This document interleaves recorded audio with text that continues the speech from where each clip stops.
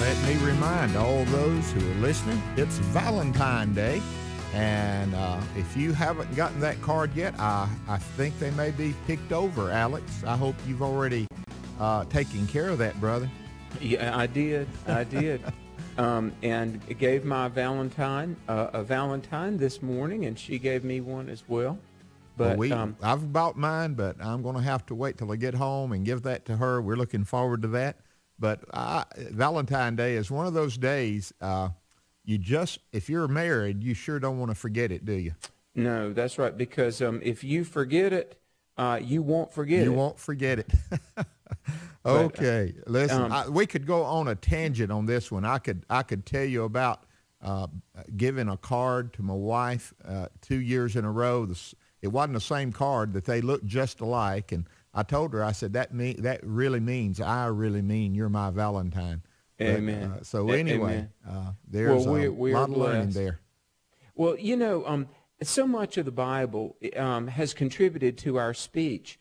And, I think that you can't even really understand life, the Western world, the English language, without having a handle on the Bible.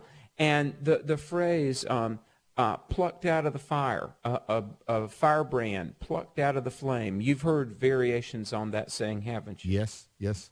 And this is one of those sayings that comes from the pages of Scripture.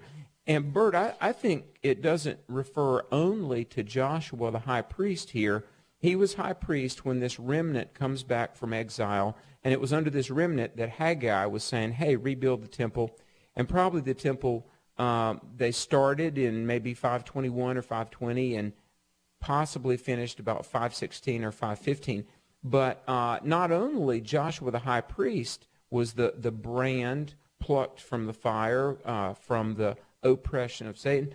I really think that Judah, this tiny remnant that, almost got extinguished, almost got, the whole nation wiped out. Judah, the tribe of Judah, was like a stick plucked out of the fire before it got completely consumed. I think you're right. And this is why the Scriptures, I believe you and I try to do this as well as we can.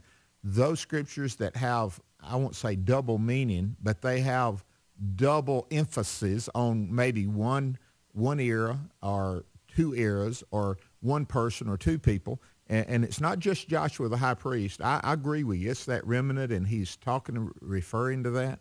And so we find also this courtroom of accusation. It even comes across into our lives and making us right. But the good thing about it is that the Lord is in control, and he is the one that puts the clean garments upon Joshua the high priest. Yes. And it says in verse 5, let them put a clean turban on his head. Mm-hmm. I thought that was a little bit different. We most of the time we think about the robe. That is consistent all the way through the Old Testament, all the way through the book of Revelation. But putting this clean turban on his head, now I don't know if this is exactly what you had in mind or thought about, Alex, but I could not help but think about the armor of God and mm-hmm. the helmet of our salvation. Yeah. In other words, what God does, he brings a new thought into our life. Christ has not just forgiven me of my sin, but as I saturate myself in him and his word, this is what we call the Christian worldview. We look at things completely different, don't we? Well, we really do. We really do. And Joshua, and the name Joshua means Jehovah saves. He was pictorial, and all these priests were that went before God on behalf of the people, were pictorial of Jesus. Now, we're going to see a reference to Jesus. We're going to see a messianic prophecy in just a few verses here in Zachariah chapter 3. But the amazing thing was, and this I think was would have stretched the imagination of any of the people in that day, there were all these priests, and then there came Jesus, prophet, king, and priest, but it was so that God would raise up a kingdom of priests. Now, Exodus 19 talks about God making a kingdom of priests, and Romans 1 reiterates that we can go to God on our own behalf thanks to Jesus, we can go to God on behalf of others and pray for people and intercede. But what an amazing thing. And yeah, you mentioned the Galatians, walking in the Spirit, the Ephesians, putting on the armor of God. But here's the thing. When I'm reading about this turban being put on the head of Joshua, it reminds me of the priestly garments mentioned back in the Old Testament of what the priests would wear. You remember all that? Yes, that's true. Yeah. And so God not only clothes them in righteousness, but putting on this turban is a reference of being able to come before God as a priest does, and ultimately as all who know God in salvation can do. Praise the Lord. And with that, he introduces us to the angel of the Lord admonishing Joshua and saying, this is what the Lord of hosts says, if you will walk in my ways, and if you will keep my commandments, then you shall also judge my house. Now, I know that's not the whole verse, but you have some ifs and some thens there. In other words, there are some things in God's covenant that are conditional. Some are unconditional. He just blesses, but some are conditional. And here it seems like if you'll do this and do this, then this will happen. And the rest of the verse says, and likewise have charge on my courts. I will give you places to walk among these who stand here. He's making a pretty strong promise about the days of the children of Israel and having Jerusalem and Judah as part of their territory that they'll rule over if they'll do certain things, isn't he? Well, that's true. And let me say this. This is not the Joshua that was during the time of Moses, is it? It's a different time. And that was a name that was commonly used. But here's a conditional promise. If you'll walk in my ways, if you'll keep my command, then you'll judge my house. I'm going to keep my hand upon you and where I'm using you. But Bert, doesn't this sound somewhat similar to in Joshua 1:7? Be strong and very courageous, that you may observe to do according to all the law which Moses my servant commanded you. Do not turn to the right or to the left, that you may prosper wherever you go. The commands to the Joshua in Zachariah's day sounded very similar to the commands that the first Joshua got. And that is neat when you think about it, because we're talking about entering the land under Joshua, and now we're talking about them re-entering the land under this Joshua. So not only the names, but also some of the similarities are different as they enter the land and re-enter the land.